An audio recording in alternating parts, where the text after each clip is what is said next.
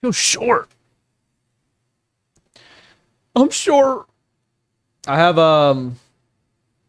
what's that syndrome? That one guy, Napoleon.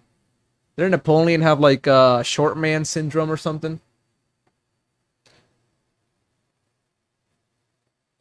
Goddamn Napoleon. Alrighty, I think that's good. Alright, guys, so we're gonna check out Joe Rogan spreading right-wing conspiracy theories that basically got Fox News sued. So this is the same stuff that got Tucker Carlson like kicked off of Fox News, and Fox News basically like picking somebody else and paying the lawsuits. So and had Jim Gaffigan on his show, and I mean, that's not really relevant, except that's just the other voice that you're hearing here. He's like, yeah, false flag, yeah. Yeah, I mean, he tries to push back slightly. I can't put this on Gaffigan. Yeah, Gaffigan gets a pass. He gets the. Yeah, I really like Jim Gaffigan, guys. He's a really cool comedian. I like his whole bit about Pop-Tarts or whatever, or Hot Pockets. It was Hot Pockets. He made a bit about Hot Pockets. It was pretty funny. Hot Pocket pass. I can't imagine like watching Joe Rogan's show. It's just like so inconsistent. It's just like he has three types of guests on, like comedians you remember from Netflix comedy specials from like 10 years ago. No shade, you know, they're all good comedians. Like, who doesn't love Bill Burr? Like insane people, just like literal people who come on and go like, I think vaccines are poison, and then like every so often he'll have one like Neil deGrasse Tyson. Yeah. Right. Yeah. No, that's the thing, is like, it's so depressing that this guy has been basically elevated to squat the intersection of like masculinity and curiosity. Yes. And so like people be like, oh yeah, we hear all this interesting stuff like Neil deGrasse Tyson. Yeah, like dude, I used to watch Joe Rogan back in the day so much, and it's so depressing the way he's turned, man, because Joe Rogan got me to care about your body and all that. He also got me to like science more. He got me to like AI and conspiracies and other shit. And just to see him turn into like an old ass boomer that believes everything, bro, like, it's so depressing. Cause, you know, we even have that one soundbite. It's like, oh, why does it lie? You know what I mean? And it's like, he is such a goofball, bro. He's such a fucking goofball, and I hate it. Where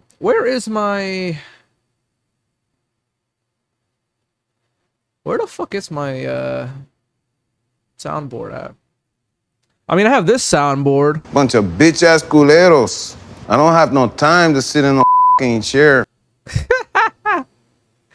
Bunch of bitch ass culeros. Man, all of you guys with your bitch ass chairs. Yo, I hate my chair. I need a better chair. You're like the quiet one. I'm not quiet. I'll never be caught being quiet. In fact, I'm always loud. Check it.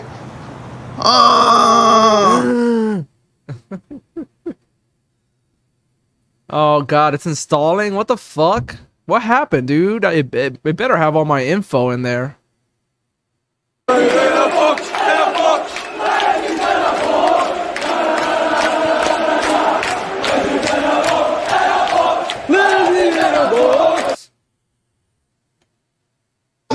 No, I'm the local one in this gang. I'm the local one. But just remember, guys, everything in this stream is satire. All content is satire. Yes. All content is satire.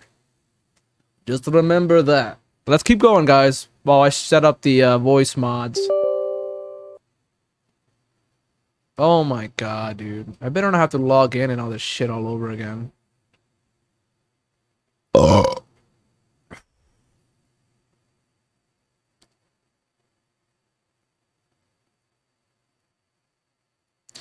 Boy, Smod, you're ruining my fucking. Yeah, but you also hear 3 hours of like Douglas Murray and all these other like freaks that are preoccupied with like wokeness and stuff like that.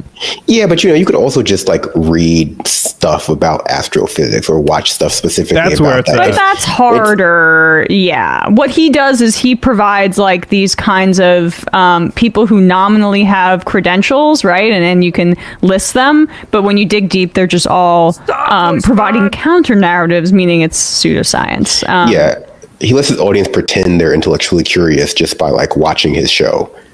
And then, I mean, all those 3 guest examples, though, that you list, Brandon, are kind of better alternatives than him just going freestyle like he does here, because it got him, I think, in a little bit of hot water when he said that, or claimed to have personal someone he knows personally tell him about kitty litter boxes in schools and children identifying as cats, which ended up like getting him a little bit in trouble with his Spotify corporate overlords, because like that's just made up. And this also might get him in trouble. This is him talking about January 6th, and specifically he references Ray Epps, who is currently suing Fox News for defamation for making claims like this. I think the January 6th thing is pretty bad. Well, the January 6th thing is bad, but also the intelligence agencies were involved in. This is actually such a distilled essence of what Rogan's purpose is now. It's to like, people have like accurate conclusions, like January 6th is bad. Yeah, bro, but you know what? Actually, it's like, you know what I would say if I was doing this thing about, like, you know. It's like you tell him something, it's like, hey, bro, climate change is like really terrible, Joe. And like, we're gonna die soon if we don't do yeah, but bro, like, think about it, bro. Think about it, bro. You're living right now. Live in the moment, bro. You know what I mean? He always just has some stupid, dumb shit to say. And it's like, yo, shut the fuck up, Joe. You know what's like, actually the problem is maybe with the FBI and how they didn't act as if like there was a BLM protest. Like they did half the security of like a typical like protest after a cop kills somebody. Yeah. If you're interested, go ahead. No, continue.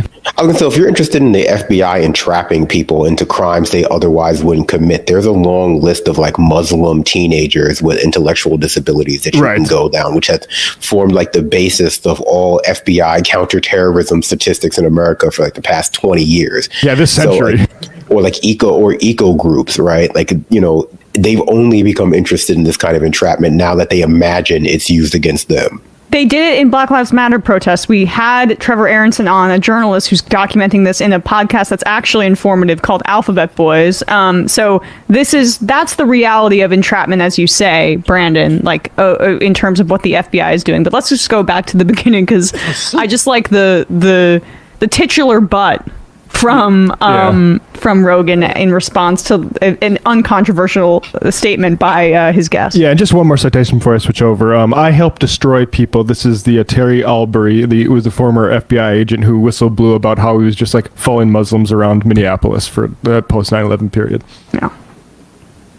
I think the January 6th thing is pretty bad. Well, the January 6th thing is bad, but also bro, think about it, bro. We could like party and shit because like we know that like it wasn't a real like coup d'etat, and like, bro, think about it, dude. Joe Rogan, 2023.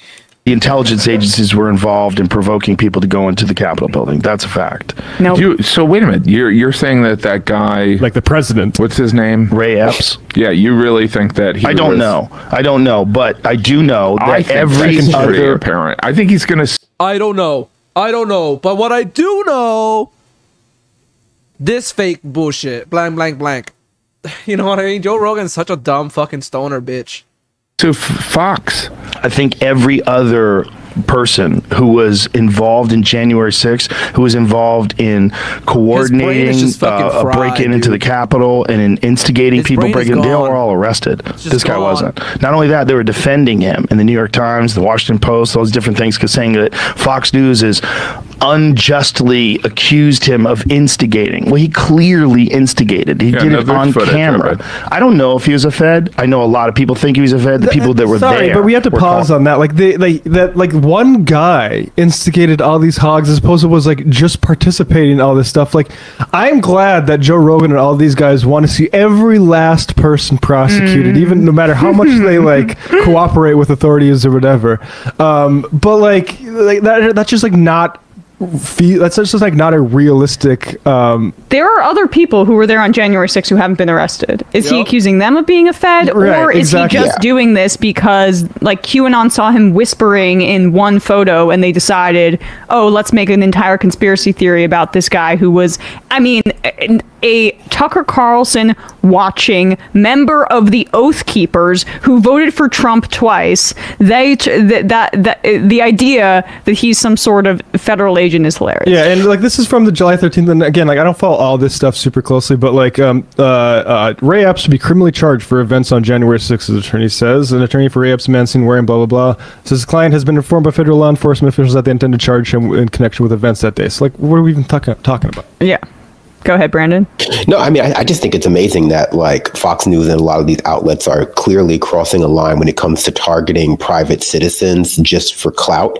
And I think it's, it's sad that we've gotten to this place with online and even mainstream content creation where they feel comfortable targeting private citizens for like internet videos who, they're still allowed their due process, as we're constantly reminded of by right wingers, how important due process is. And it's clear that they just feel like there's no consequences for this kind of witch hunt leading, even though they will often accuse the left of it, of engaging in like cancel culture, when stuff like this is the stuff that's clearly going to get you in trouble with like a civil like defamation case, like implying that someone is a federal officer, implying that somebody has committed a crime, or really just saying it like online or on your platform. And it's clear that I think a lot of the think about how many times Hassan Piker has been canceled, quote unquote canceled, for saying like the 9/11 thing and like every other fucking thing.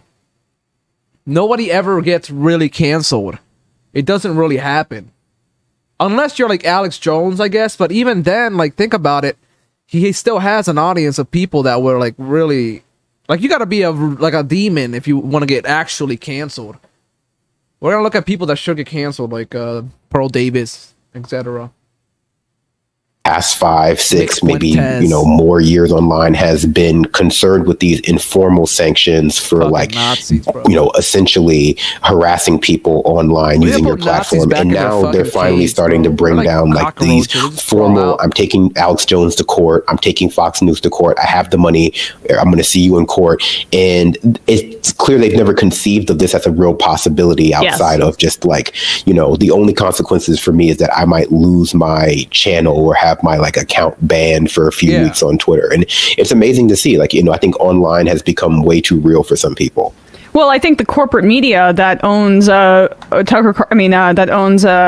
Rogan's program, Spotify, paid $200 million for it, might be a little bit upset to hear about this kind of meandering, pontificating on Rogan's program, given the fact that Epps' defamation lawsuit against Fox seems pretty open and shut. Yeah, I mean, let's be clear. I have a big heart. I'm able to open it up and be sympathetic to propagandized Trumpers who were misled into the Capitol.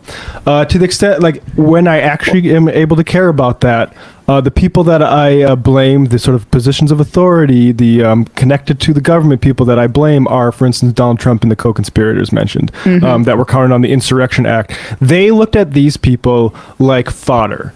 And so, like, Glenn Greenwald can act with his crocodile tears about Ashley Babbitt all he wants, but the truth is Ashley Babbitt was killed by the people who lied about this election. And all these people, including Glenn, cannot actually be direct about that. It's this, every little voter restriction could go into voter suppression, but you know what? The liberals are being... No, man. It's all about liberal vibes. Exactly. As opposed to substantive lies. Those people were... And some of them absolutely knew that it was just a pretense.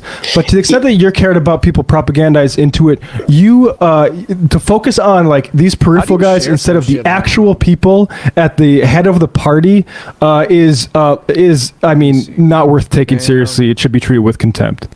Well, yeah, and it's also about, like you said, it's about pointing the finger away from the content creators of variety of platforms who are actually instigating or like doing all, anti-vaxxer propaganda, stop the steal propaganda. It's about removing the accountability from those people because they're just sharing their views and putting them onto some sort of nebulous deep state that can, pop up whenever you need a convenient scapegoat. Like, if we're looking for people who instigated this, like, how can you be a bigger instigator than the President of the United States of America? Nope. Yeah. Yeah, exactly. Exactly. Yeah. And they exist to defend and obscure that. And that's why Robbie Soav, all these libertarians, they exist to protect that. Let's keep going. Justly accused him of instigating. Well, he clearly instigated. He did it on camera.